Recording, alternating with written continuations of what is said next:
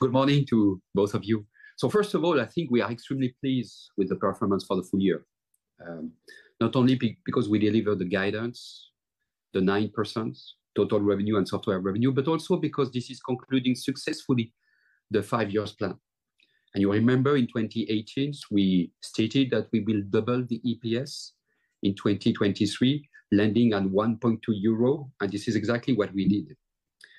So I think we can be proud of this, given what happened during the period, taking into account the pandemic, where almost we had a muted growth for a year, and also the different conflicts. Now, coming back to your question, I think if you look at the growth drivers, the vast majority of the growth is coming from the subscriptions. And the subscription is, in fact, accelerating, 16% for the full year, 22% for the Q4. And this is also a major thing, because I think what we did during these last 5 years, not only we have transitioned the business model from a license to subscriptions, but also we have expanded the contribution to the 3D experience platform almost by doubling the contributions. Pascal, I think if you ask many investors and people who are clued into the business world, which French company could benefit from AI, your company is one that they would name. Just spell out for us what you're doing with AI and how it's bolstering different parts of the business today. Yeah. So first of all, you know that we have developed this technology, in fact, a long time ago. Just a proof of what I'm saying, if you take what we do in the life sciences, we are doing what we call the control arm, which is a way to measure the result in a clinical trial. And we are using extensively AI to generate those insights. We do also the same thing for the design using what we call the generative designs.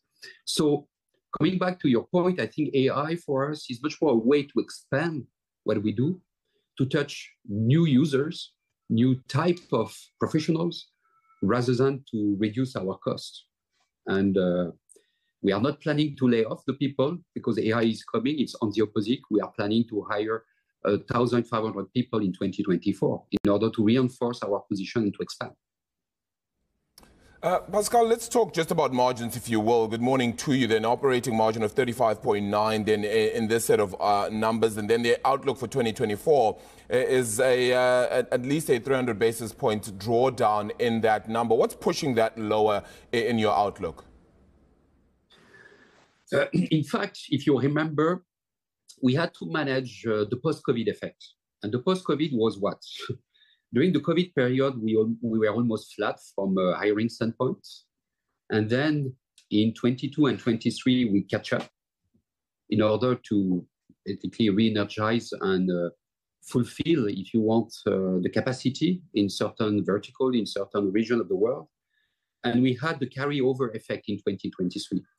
So looking 2024, we are back to the normal way.